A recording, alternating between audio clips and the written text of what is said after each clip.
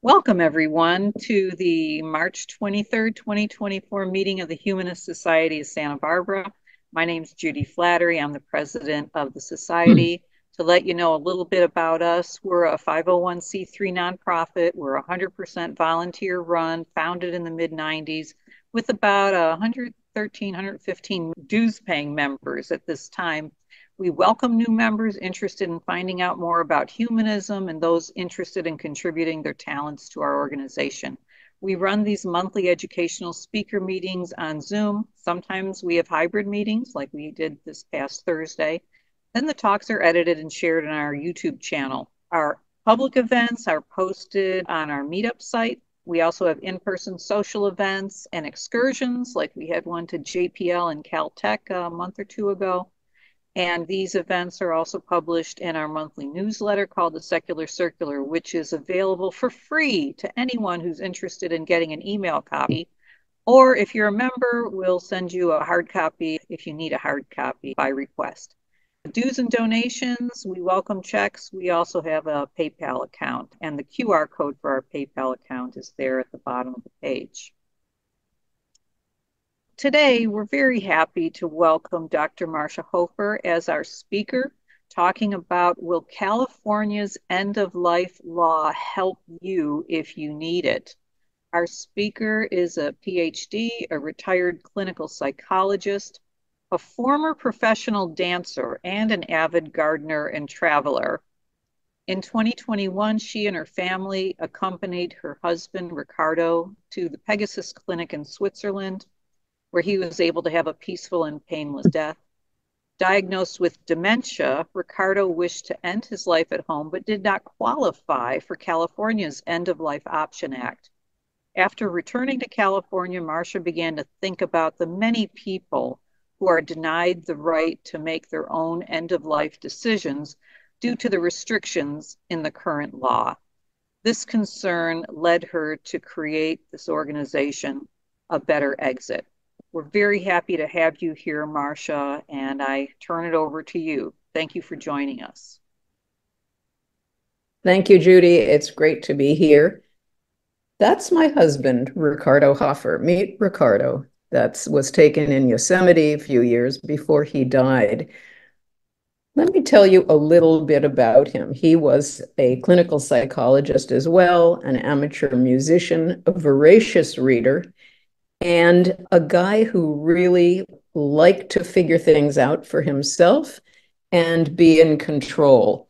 Many, many years ago, we had a house with a porch that ran around the front of it, and that porch roof needed to be re-roofed. And I discovered my husband on the roof with a hammer in one hand and the how-to book in the other hand. So you can see where I'm coming from here. This was a guy who liked to figure things out and get things done his own way. So, as Judy said, he had told me many years before he had any symptoms that if he ever developed dementia, he would not want to let that disease run its course. His own mother had dementia and died institutionalized, very regressed, without any language. It was a pretty terrible situation for a number of years.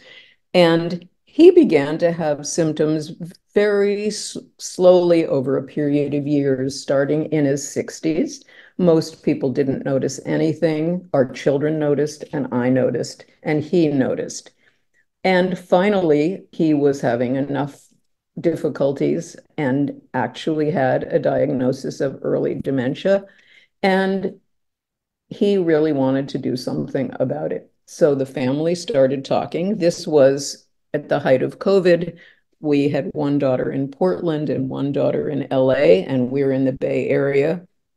So every couple of weeks, we would have a family meeting. We called them unhappy hours. So everybody would be in their own house with their own glass of wine, and we would start talking about how to figure this out.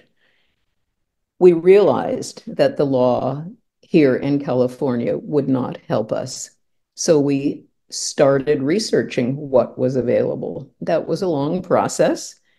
In many ways, it was a good process because the family was very united. There wasn't any difference of opinion between any of the six of us, my husband, myself, my two daughters, and their partners. And we finally decided that Switzerland was our best option because it was legal, it was painless, it was quick. And we did know certainly that people try various methods at home. Sometimes they work, sometimes they don't work. We spoke to a friend who's a physician who really advised against trying to do this at home because her advice was a failed attempt could be a lot worse than no attempt at all. So we went to Switzerland, and my husband died at the Pegasus clinic with his family right there with him. He went out listening to a Bach cello suite, which was his favorite music. And it was the most peaceful death I can imagine. So I came back from Switzerland, as Judy said, and began to think about how crazy it is that a person from California should have to fly across an ocean to receive this help when it's something that I thought we should really have the right to have here at home. So that's what I started thinking about. I managed to meet a few other like-minded people, and together we started this little grassroots organization, which we came to name A Better Exit. Our first task was to figure out what we wanted to do to try to change the law. It's a difficult process, and we've come to learn quite a bit about the legislative process in California, more than I ever thought I wanted to know about it, to tell you the truth. But let's back up a little bit. So the history of the right to die movement in the US is interesting. I was surprised to learn that someone tried to pass a bill in the Midwest in 1906. And there were various efforts over the years, none of which succeeded, until Oregon passed their death with dignity law. In 1994, it was not implemented until 1997. But so that was the first right to die law in the US, 1997. A few years later, the state of Washington passed a law based on the Oregon law, basically the same law, and California was the next. You may remember the name of Brittany Maynard. She was a young woman with brain cancer who lived in California and wanted to end her life before the disease ended it. But she couldn't do it in California, so she and her husband moved to Oregon so that she could use the law there. But she became an advocate, and she was young, and she was telegenic and very articulate. And largely due to her efforts, the medical establishment in California dropped its opposition. And so our End of Life Option Act was passed in 2015 and went into effect in 2016. Now, since then, other states have followed suit. So at this point, there are 10 states that have a law, and the District of Columbia is an 11th jurisdiction. All of those jurisdictions basically have the same law that was passed in Oregon with very, very minor differences.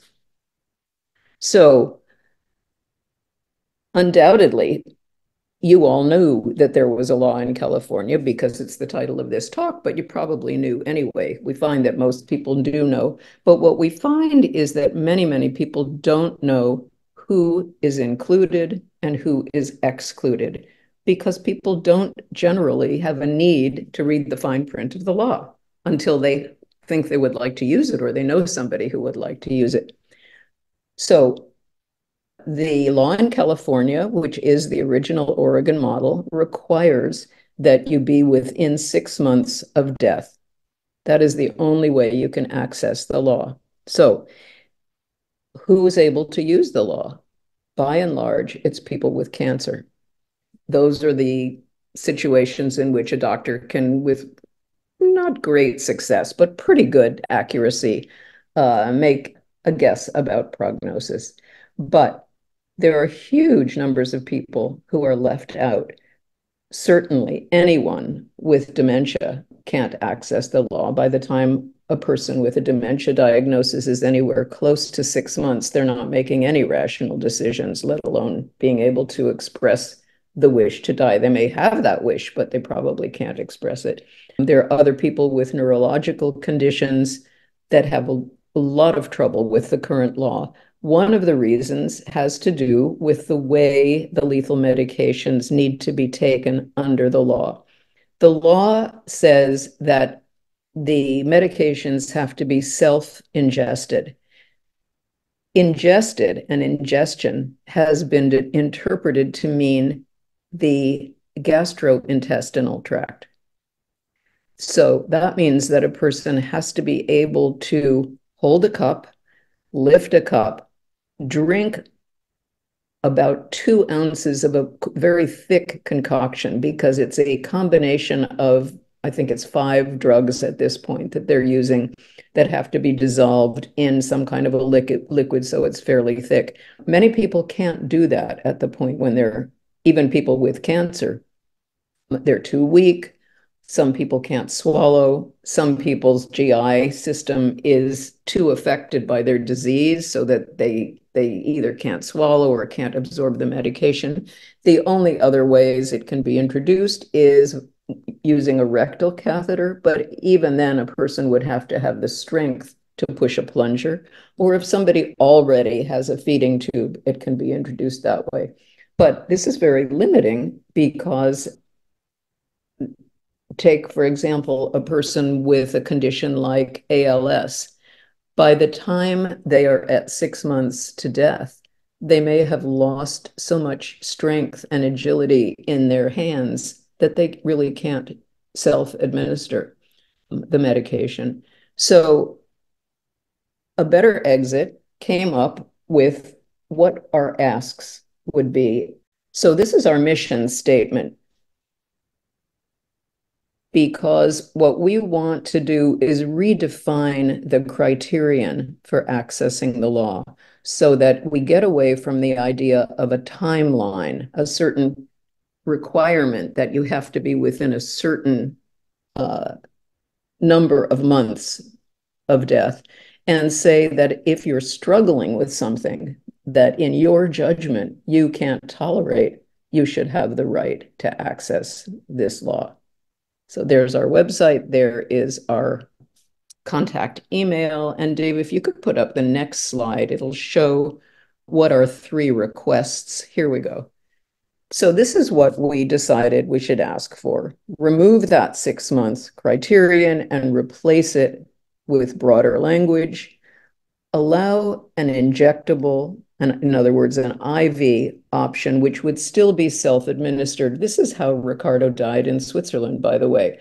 A medical person put an IV into his wrist, and when he was ready, he moved a little dial, which released the lethal medication into his vein. And I think he was probably dead in under 2 minutes, with no discomfort whatsoever. And the third request, which is very important to us, is to allow those with early to mid-stage dementia to access the law.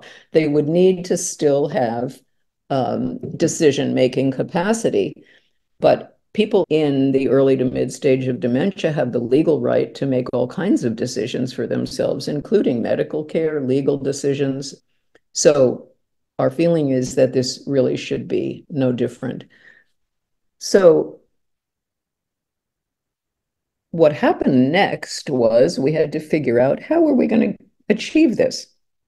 There really only are 3 routes that you can use to change a law or get a new law passed. One would be the ballot initiative process in California, which is hugely expensive. The second would be a court challenge, which also would be very expensive because you would need a lot of legal work. And the third is the legislative process. And we decided to go the legislative route. So over a period of, I would say, 1.5 to 2 years, we met with as many legislative staffers as we could, explaining to them what we were asking for and why, what we think the problems are with the current law, and asking them if their legislator, we were meeting both with, people in the Assembly and in the state Senate, would consider authoring a bill. A legislator in California has a limit of 50 bills that they can author in any 2-year session. I don't know what the number is, but I know that each of them gets hundreds and hundreds of requests from constituents. Please pass a bill about this. Please change that bill, this kind of thing. And what happens is that during the fall, they get these requests and they start reading through them and considering them and deciding what bills they will author. In January, they have to make a decision if they haven't already, because bills need to be filed in February. We thought it would be a heavy lift to find someone to do this, because what we're suggesting is a big departure from any of the laws in the US. It's much more progressive than any legislation that has been passed in the US. There has been legislation similar proposed, but it has never been successful. So somewhat to our surprise, I have to say, in January, we found out that we have an author, and that's Senator Catherine Blakespear. She is in Southern California. It's Senate District 38, which covers parts of San Diego County and parts of Orange County. So we were thrilled to have an author. And what happened then was working on the language. This is a very big project. We had a hand in it. The senator's legislative director has been working very hard on it. And the language of the bill was just finally published a couple of days ago. The deadline for actually filing a bill was the middle of February, and they did that. They filed what's called a spot bill. It's a placeholder without the full language in it. I was also told that from the date that a bill is filed, nothing can happen for 30 days. And I asked one of the people that's advising us, what's that 30-day hold period about? And he said, well, you might not believe this, but it's a holdover from the horse and buggy days when it took a long time to circulate information. But that 30 days is now up. The full language of the bill was published. And what will happen next is that in a couple of weeks, the bill will go to the Senate Health Committee. It will either be passed in that committee, or those senators might say, well, we'll pass it, but only if you make ABC changes to it. If that happens, the senator's staff would come back to us and say, well, do you want to let it move forward with these changes, or do you want to let it die and resubmit it in the next session?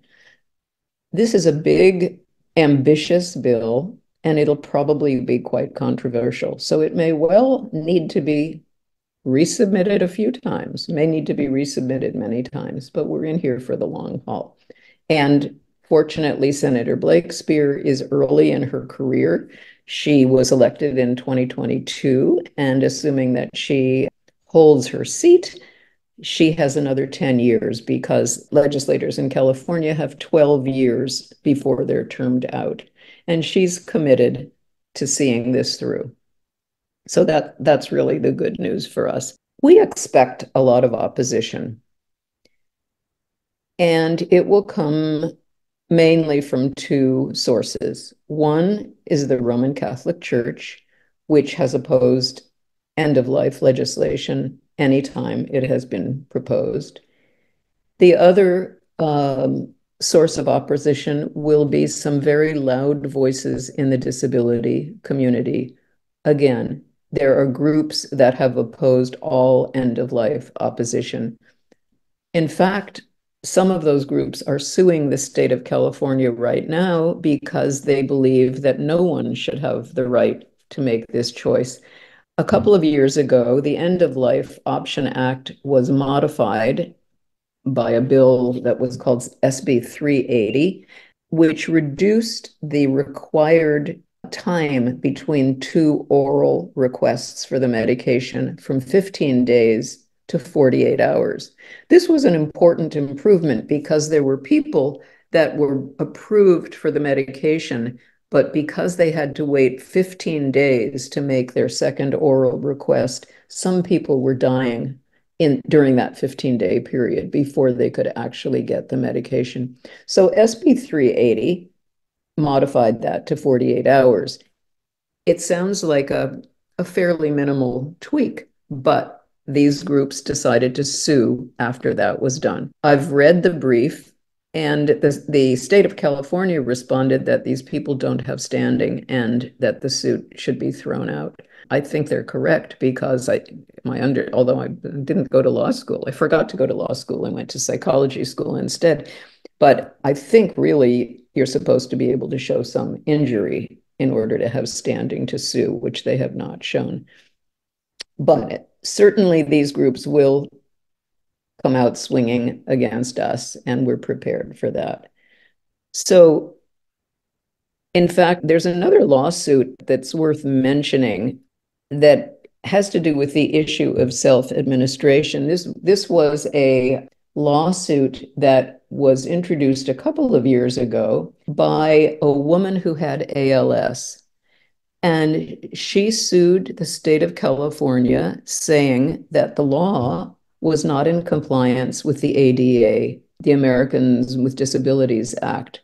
What she was requesting was that she be allowed to have somebody help her if she could start to lift the cup.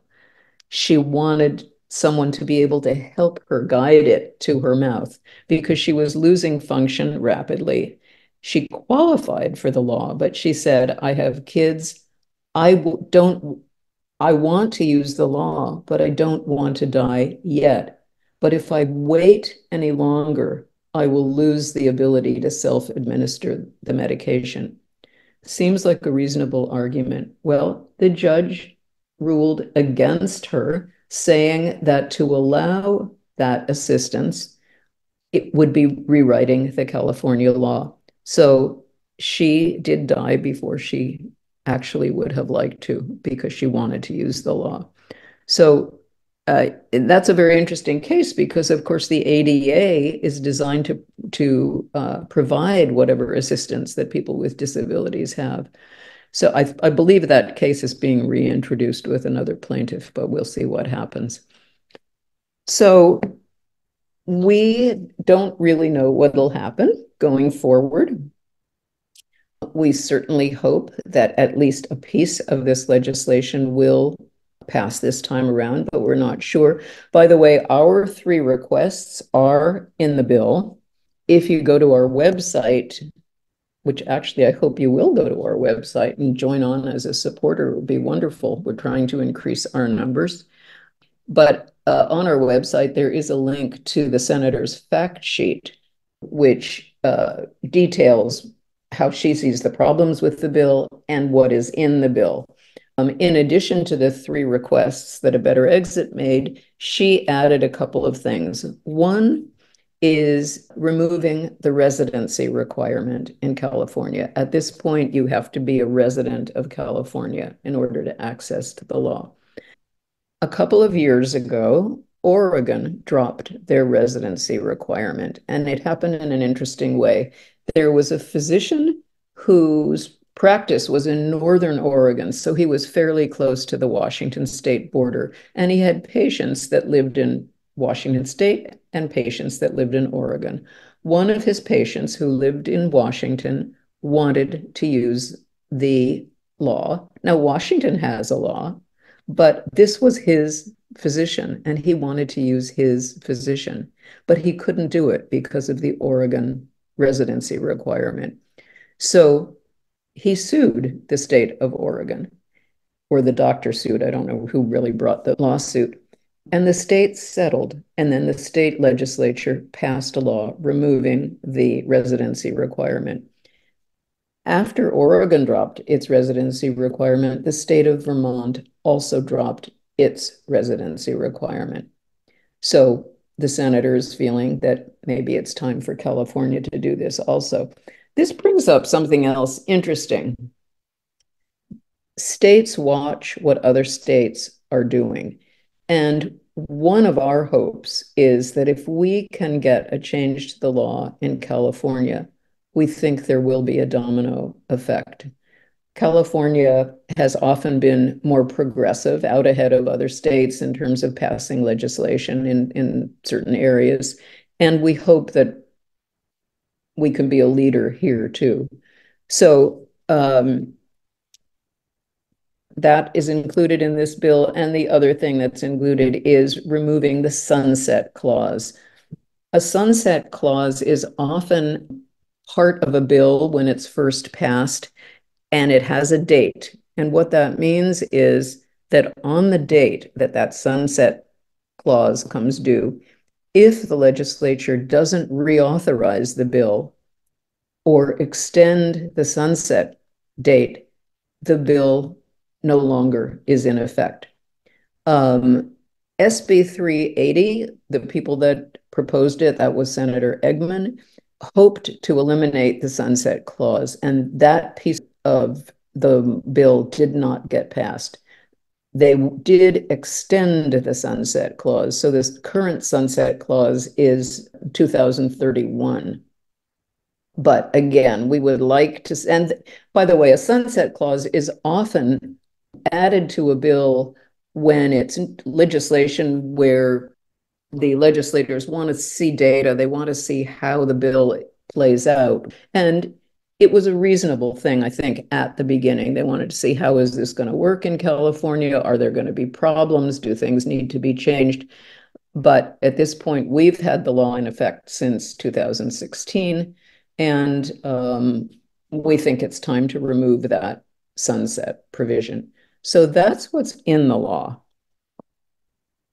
Judy, do we want to see if there are questions at this point? Yes, we have a couple of comments and a question. Linda from Ontario, not Ontario, California, Ontario, Canada, says that she watched an excellent documentary about this subject last year, and she put a link to it in my own time, film.com, is recommending that people who are interested in further understanding the subject watch that documentary. And Judy Fontana is asking about the medical community. Are they generally in favor of this, opposed to it, or where do they stand? Well, it's a mixed bag. Of course, there are physicians that are using the law, helping people use the law. Many physicians are reluctant. And so the opinion is really mixed, So there's individual doctors, and then there are the big medical organizations. The senator's staff is in conversation with the California Medical Association, and it sounds like they may be open to some of the pieces of this legislation. We'll see. Strategically, it's important whether an organization actively opposes legislation or remains neutral. For instance, the California Alzheimer's Association is going to remain neutral. We consider it a win, actually, if a big organization doesn't take a position on, because we don't expect them to support us. Some organizations are supporting us, and we're actively looking for others that will sign on as organizations supporting us. It's interesting because there hasn't been polling data on what we're trying to do. But what's interesting is that the polling data on how people feel about the End of Life Option Act is interesting, because when people, just citizens, are polled, the approval rate's very high, about 75%. I think in the medical community, it was about 50%. So public opinion is out ahead of the medical community. And it's, as with many other things, it's out ahead of legislators. Nationwide, there's very strong support for end-of-life laws, but there are many, many states trying to pass laws, and they have laws in various stages of the process. But there have been no new laws passed in any states in the past couple of years. So again, the legislators hold the power, even though their constituents are usually in favor of this legislation. There's an important organization, by the way, that was started by a Berkeley doctor named Lonnie Shavelson. It's called ACMAID, Academy of, I forget exactly what that acronym is. But it's a medical aid in physician. dying, maybe is the MAID part. He was an emergency room doctor for many years, and when the law was passed, he shifted his practice, and his entire practice was helping people use the law. And he has a pretty wonderful model. He said that his model is you don't just write a prescription and say, goodbye and good luck. You are with that person through the entire process. And he started this organization to recruit doctors to work with the law and train them. And they also collect data, which is very valuable. And he's been instrumental in refining the cocktail of medications that are used. One of the problems with the current way the medication has to be taken is that it can take many hours for a person to die. This isn't a problem for the dying person because within a few minutes, there's a lot of sedatives in it. Within a few minutes, the person is comatose. But if it's many hours, that's really stressful for a family that's sitting by the bedside and waiting for the person to die. So Dr. Shavelson has been working with his people to do whatever they can to reduce the time from ingestion to death. And they have been able to reduce it, although in some difficult cases, it can take many hours. But that's a good one. Yeah, do you know about how many people have taken advantage of this law since it was passed, and have there been any problems? We have not seen problems. One of the arguments, really the main argument that the disability community uses is what we would call the slippery slope argument, that people will be coerced. It's the same argument that's often used about, old people. Grandpa will be encouraged to do this so that his family doesn't have to take care of him. Well, first of all, just being old or just having a disability doesn't meet the requirement. So the other thing is that, of course, in the disability community, there is a history and a legitimate concern about people being vulnerable. And certainly there have been cases of people with disabilities abused and harmed by caregivers. This is a very different process. A person has to jump several hurdles to be approved to use medical aid in dying in California. A person has to be alone with clinicians making a request, has to be very clear that this is what they want to do and that nobody's influencing them to do it. So there are pretty robust guardrails, and we are leaving those all in place. People have looked to try to find cases of coercion, and the law in the US has been in effect since 1997. No one has ever been able to find any, and we're pretty confident that it hasn't happened. In terms of how many people use it, the state of California puts out statistics every year. I think in 2021 in California, 500 people, probably 500 people qualified. I know once people qualify and get the medications, there are people who don't end up using it. Some people feel great that they have it as an option and then decide they don't need to do it. Some people probably die before they do it. But interestingly, Canada, which of course has a much more progressive law than we do, which has about the same population as the state of California, during that same year, 10,000 people accessed the law in Canada. So if the law were expanded here, we don't know what the numbers would be, but we surely know they would be greater. The California Department of Public Health is estimating that by the year 2040, there will be over 2.1 million people with dementia in the state of California. So that's a tsunami headed our way. And I'm fairly certain that many of those people would choose to die peacefully while they're still competent rather than let the disease take them. We all know that dementia it's a one-way street with no exits, and there are no treatments that really stop its progression. Wilma is asking, what can she do? What can we do to support this bill? Oh, thank you. That's a wonderful question. What you can do is go onto our website and you'll see a tab that says join our effort and slash sign up for our newsletter. That will do two things. That will put you on our list and we will be able to update you about what's happening. And for instance, right now, just yesterday, we sent out an email to our supporters saying, please write a letter supporting the bill. The number of support letters that come in is important because the legislators know this and they keep track of it. So it would be wonderful if people would join up, if you would tell your friends about us. By the way, we can get support letters from out of the state and even from out of the country. I actually just emailed a friend in the UK who's active in a Right to Die organization to see if they will support us.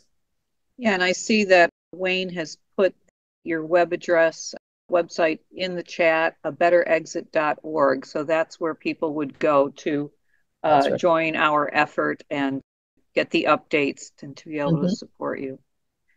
Robert has a question. Robert? Thank you very much for updating us on what's been going on, and thank you for your good work. I had a question. You said that in Switzerland they have this process that's very quick and painless. Can you say what that is, and Yes. is there some reason why they can't use this in California? Okay. The reason we can't use it in California is because of the word ingest. It's a language issue, so that ingesting has been interpreted as taking into the GI tract. Physicians will tell you that a medication that you can put into the vascular system is much more efficient. And that's what the Pegasus clinic uses. What's interesting about it is that although my husband uh, turned a little dial, the IV was in his wrist, but Pegasus also has workarounds. So if someone is paralyzed, if someone can't use their hands, they have, I don't know what the workarounds are, but we also know that the technology now exists for commands to be done with people's eyes, people that are paralyzed, so it easily could be done. What they use at Pegasus is a large dose of pentobarbital, which is a very, very effective. I think that's what vets use. And of course, needless to say, we provide more humane deaths to our pets than we do for each other. Thank you. Thank you. Mark has a question. Hi. So slippery slope concerns the disability community, 500 enrollees in California in 21 compared to 10,000 in Canada. So do we see any Canada data that would give some examples of slippery slope concerns or other concerns being a bit ahead of us? I the only thing I've heard about Canada is there's been some question about whether people who don't have adequate means to support themselves are using the law. Again, it's not so easy to qualify here for the law. The other thing is that, the law, the end-of-life law in Canada is part of their national health system. So it's a different landscape. Canada is also considering allowing assisted death for people with mental health problems. They're having trouble figuring it out, and they've put it off for another few years while they're studying it. I certainly have gotten questions from people. I'm the person that monitors the email that comes into A Better Exit, and there have been several people that have written saying, they have tried every possible treatment, and would this help them? It's certainly true, and I know this from my years as a psychologist, that there are people for whom treatments just don't work. There's some people with just intractable depressions that don't respond to anything. We are not proposing that mental health issues be part of the law at this point because we think that the US is not ready for that. We have to be practical, and it's going to be a stretch to get the reforms we're working with now. The other question that people often ask is, can I make a statement now and say that when I can't recognize my loved ones, I don't want to be alive? Well, that would be what's called an advance directive, and many people feel that we should have that. I actually agree with that, but the big problem is that if we asked for an advance directive, what we are then saying is we would have to be saying that euthanasia would be part of this law. And I think that there are countries, including Canada, by the way, that where euthanasia, in other words, the doctor, a medical person administering the lethal medications, is allowed to do it. We think that the US is light years away from allowing that. We have enough trouble getting the medical professionals to agree that people should administer to themselves. Well, not to side with the disability community, but just to possibly, I don't know if validate their concern is appropriate terminology, but or way of putting it, but maybe Canada even having on the table that down the road the disabled could be part of the process would be an example of the slippery slope they consider could happen here.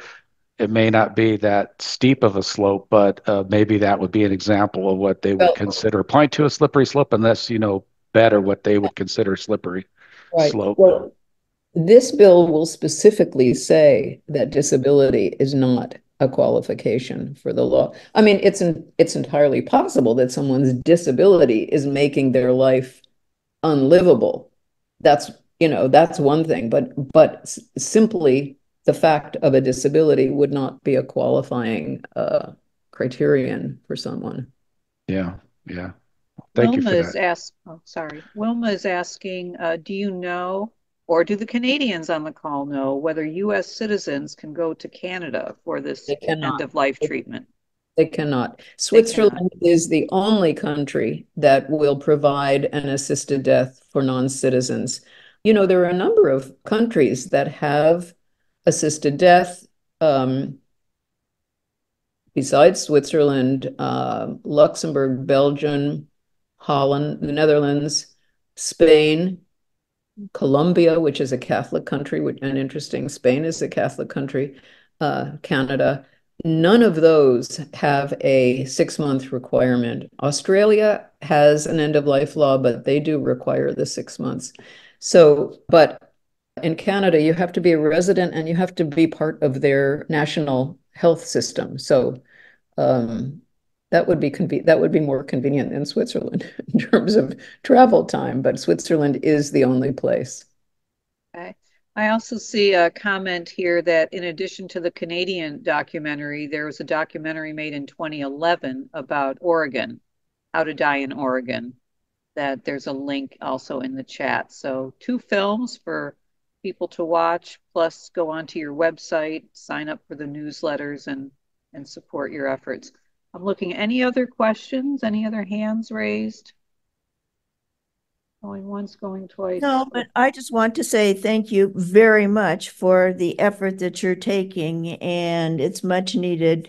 And as a retired nurse who worked in long-term care, I applaud you. And this is great. You. Thank you. You know, we do have a lot of supporters who, like you, have seen people at the end of life, nurses, healthcare workers, physicians. What's interesting is that organizations are often very cautious about taking a position to support this kind of legislation, whereas often their members are quite enthused about it. One of the organizations that we have been in conversation with, and you probably are familiar with them, is Compassion and Choices. Unfortunately, in the past, they have actively opposed efforts to expand the law. And we are hoping that they will not actively oppose us, but we don't know for sure yet. It's too bad if they do, because really we all have the same ultimate goals, but they're very, very cautious about approving any expansion to the law. Yeah, I think I had heard that they were more interested in expanding it to more states. That's right. Than to going further with the laws that are currently on the books. You're absolutely right, Judy. Their goal is to get the present law, because as I said, the 11 jurisdictions have basically the same law, to get that law passed in as many states as possible before they talk about expanding. We just, we applaud their efforts. They've done good work, but we don't think that's a realistic position because, among other things, we know that no red state will ever pass this legislation. And no state has passed it in the past 2 years. In the meantime, we've got people that really would like and would need to use this law. We don't know how many people end up taking their own life in other ways because they can't access the law, because they have a diagnosis they can't live with. And some of those situations, certainly are upsetting, and some of them end badly if people take pills and don't end up dying. They may end up stuck in a nursing home. They may end up in exactly the situation they were trying to avoid. So, or friends like mine, where their son took a gun to his head and in their bedroom. Yes. Because of intractable pain. And that's not how he wanted to do it, but he had no choice. Yeah, and that's a tragedy when that happens. It's just a tragedy. So yeah, one of the stories up on our website is of a woman in Berkeley who, she happened to be disabled. She was in a wheelchair because of an accident, but the problem she had did not have to do with her disability. She had a very rare condition where she couldn't absorb food properly, and she was nauseated all the time and simply couldn't take it anymore. And she drove herself in her wheelchair to right in front of the Berkeley police station with a note attached, do not resuscitate, and shot herself. So we really need a law that helps more people. Ironically, it's kind of a two-tier system. I mean, I think it really can be thought of as an equity issue because if you are unlucky enough to have a terminal cancer diagnosis, this law will probably help you. In most cases it will. But if you have dementia or a progressive neurological condition that eventually will end your life, the law will not help you. It looks like Wilma's got her pen and paper out ready to write a support letter. She's asking, how soon do you need them?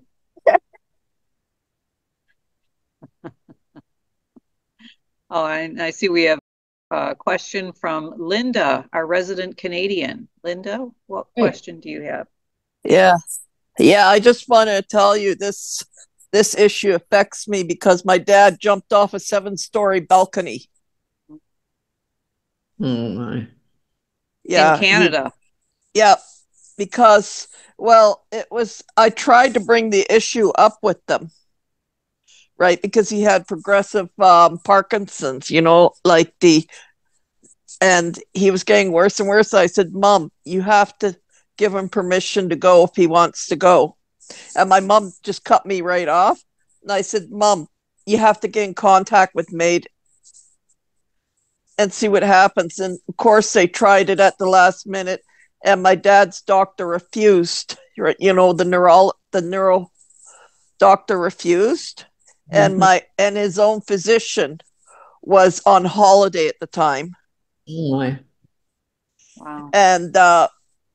And so he took his own life by jumping off a 7-story balcony. So this issue affects me. Wow. Absolutely. Yeah. Yeah, it's not. And I see 2 other problems that I don't think are being talked enough about with this issue. The one problem is in your country, finances. It's like this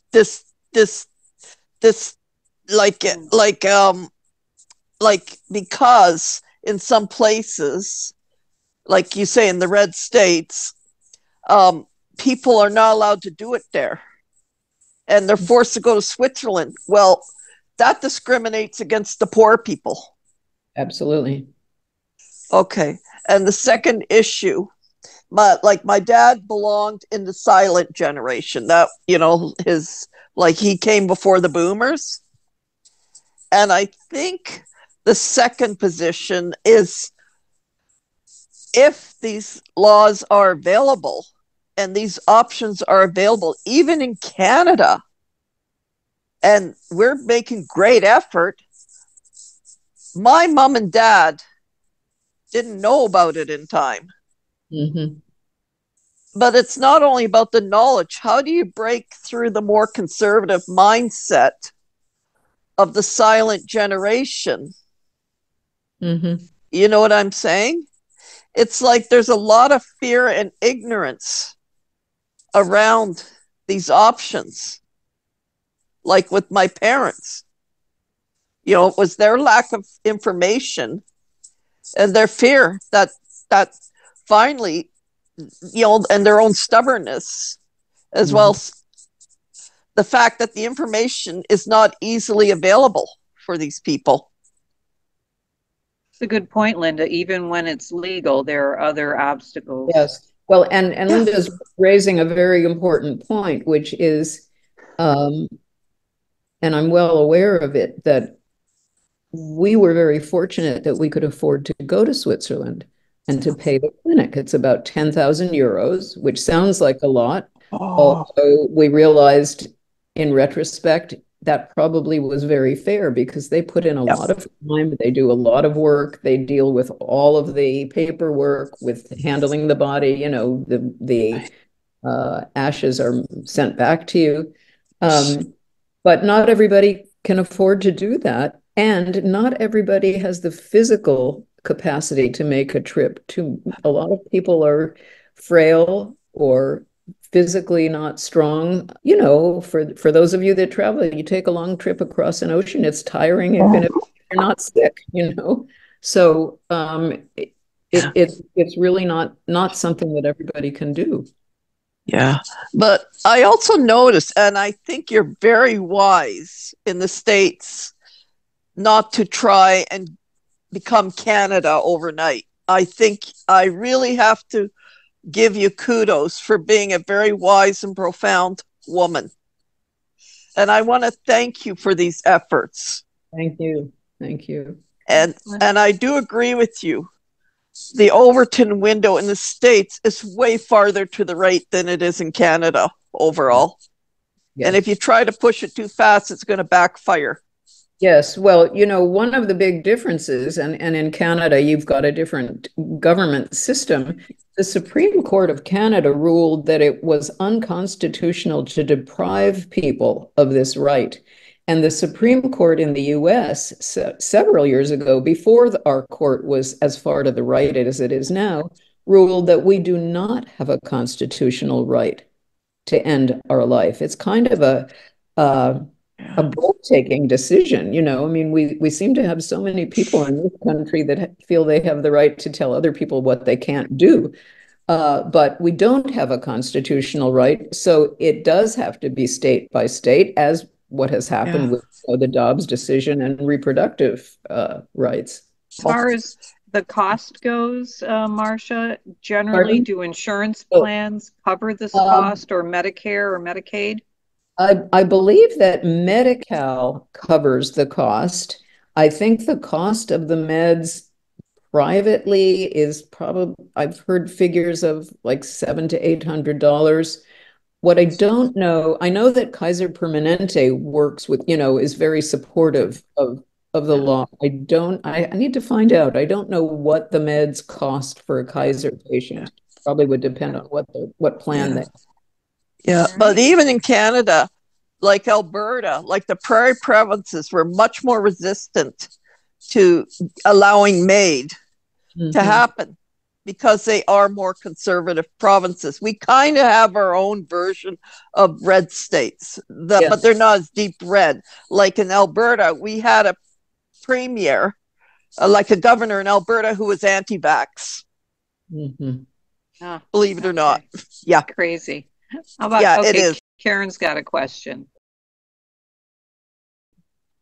Thank you for offering your insights today. I have two unrelated questions. One is, have you seen or do you anticipate red states trying to criminalize supporting people crossing state lines to get, say, going to Oregon the way they are doing with abortion? We haven't heard it yet. It certainly could happen. I think, though, my understanding is that we actually have a constitutional right to cross state lines. I mean, I think I haven't followed it that closely with people crossing state lines for abortion services. The one thing that's kind of complicated about removing the residency requirement is that patients are advised, say if they go to Oregon or Vermont from a state that doesn't allow MAID, that they stay in that state, use the medication, because if they go back, let's say they go back to Alabama, just to take an example, with the medication, and anyone helps them in any way, that person could be liable for prosecution. By the way, one of the things my family considered, one of my kids had lived in Mexico for several years, and she said, well, I have, friends in Mexico. I'll go to Mexico. I'll bring drugs in. And we said, thanks very much for the offer, but we're not risking you to going to prison. We have enough on our plate right now.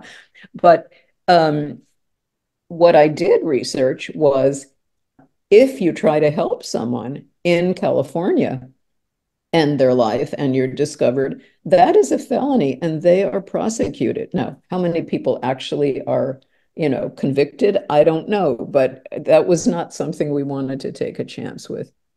Yeah, who was that? That Dr. Death from what, 20 Kevorkian. Years ago? Yeah, Kevorkian. Whatever happened with him?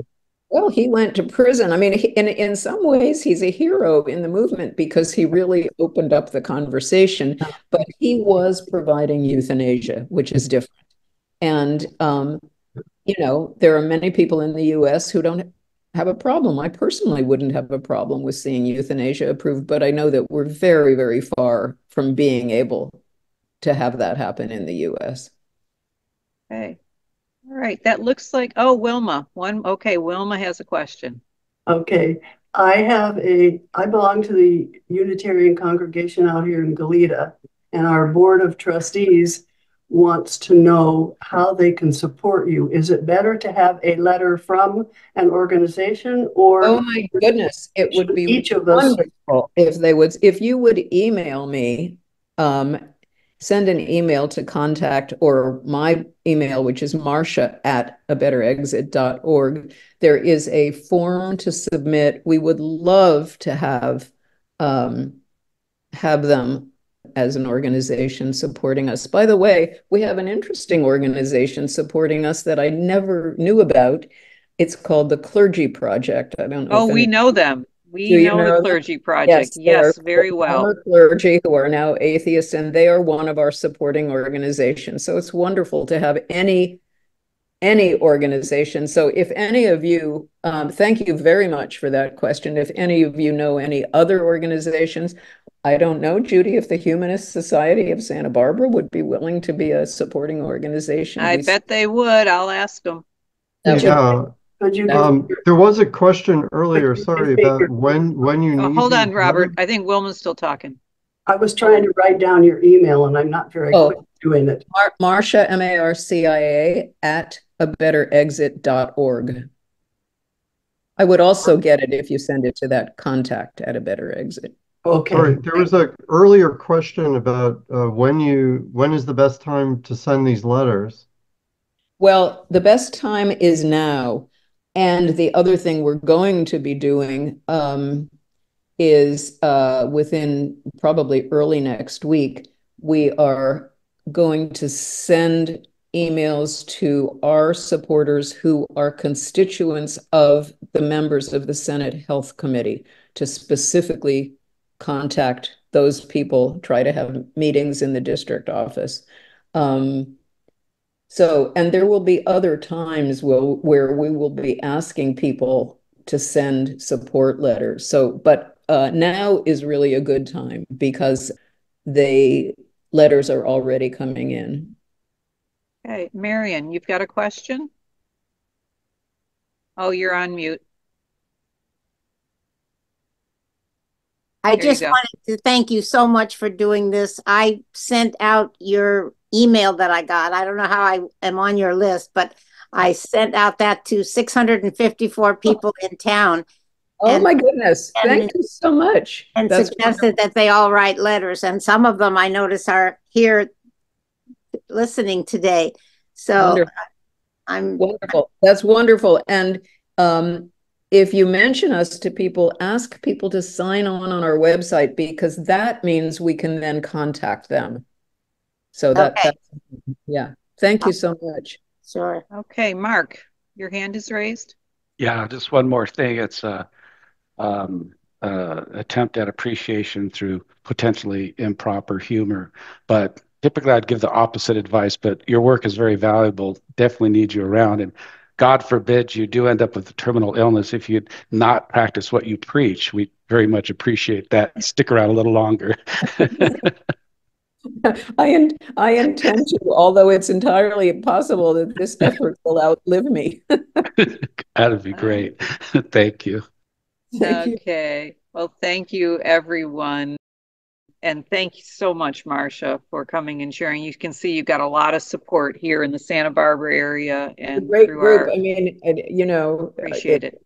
I think humanists are people that this kind of issue resonates with. Absolutely. Absolutely. Yes, okay. This is Jean Fisher. Are you hearing me?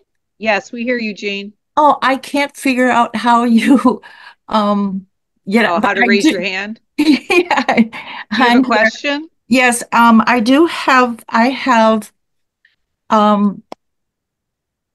Alzheimer's and the situation. I just want to make a comment of what I've been having for like three years, etc. We need more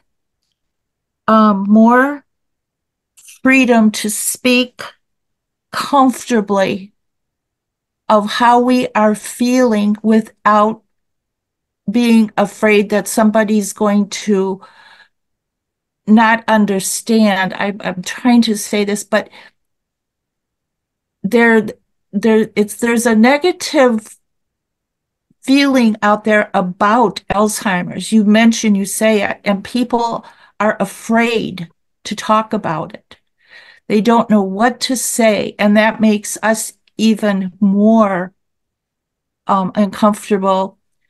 In fact, when I did have my job, when I found out I had aphasia, I got that one too. But when I found out, I did not tell anybody at work for like half a year until I had a breakdown.